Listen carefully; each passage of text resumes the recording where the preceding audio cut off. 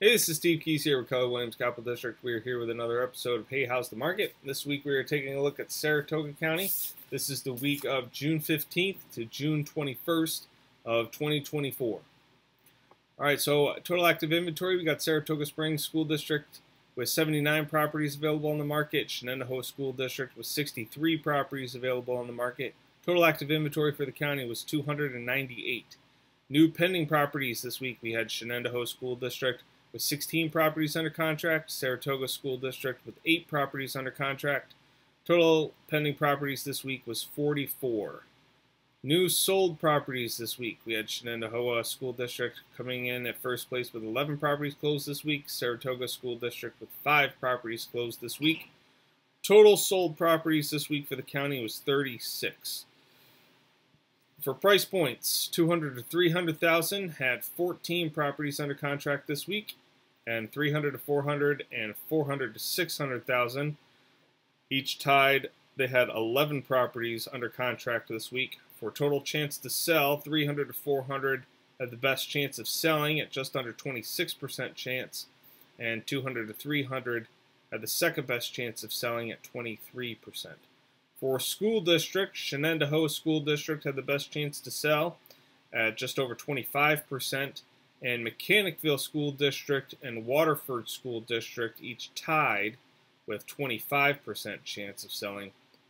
Waterford School District is one of those lower active school districts. It's the lowest active school district in Saratoga County. It only had 4 properties available on the market. So Mechanicville itself also being one of the lower producer ones, but it did at least have 12 active. So that probably really takes second place. Total chance to sell for the county was just under 15%, and the highest sale was 1.4 million in Saratoga Springs, 4-bed, 4.5 bath, about 5,500 square feet. So taking a look at the charts, total active inventory, we have stabilized a little bit in the recent past weeks.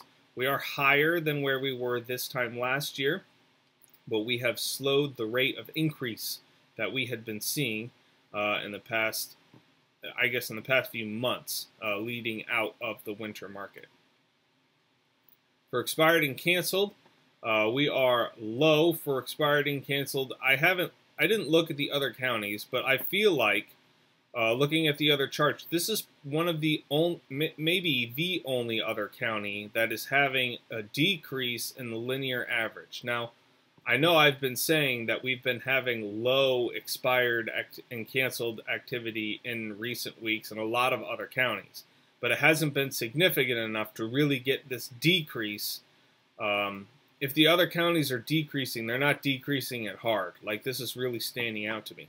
Even going back to probably the end of December, we haven't had any more than 5 properties expire or cancel in a week. Now, we've been skipping some weeks. So did we skip a week where we did have one of those high ones? Yeah, maybe. But for the weeks that we haven't gone above 5. Whereas before the end of December here, it was kind of regular. Like, we definitely had 6s, 7s, 8s, 10s, had a 12. I mean, that's definitely a high flyer, but it wasn't out of the ordinary for us to be above this 5 mark. Probably half of them are. We certainly had more over 5 than under 5. These are the only 3 that we even had. And that's going back to last summer. So Saratoga County has really seemed to improve, I guess you could say, in terms of getting properties under contract and not letting them expire.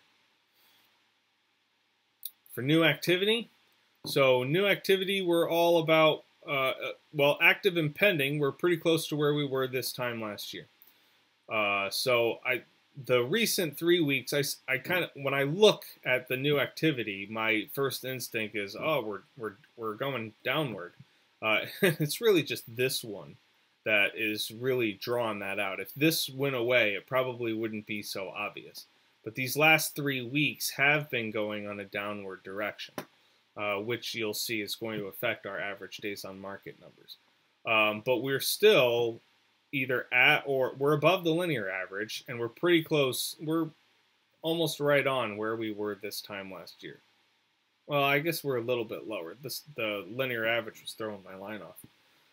We are a little bit, for this specific week, we're a little bit lower. But as a whole, taking a look at this, we're generally pretty close to where we were this time last year. Pending numbers, same thing. For the average days on market, you can see our active average days on market are starting to head in a little bit of an upward direction. That's those. We're not getting as many new properties come on the market in the past few recent weeks. So that is going to, without those zeros, that is going to bring up the average days on market for those numbers. For sold numbers and pending numbers, again, we're pretty close to where we were this time last year. For average price, the linear average is still showing us in an upward direction. If we look at the actual number, we're our pending number is almost exactly where it was this time last year. Our sold number is just slightly above where it was last year. So looking at the specific dot, we're pretty similar to where we were.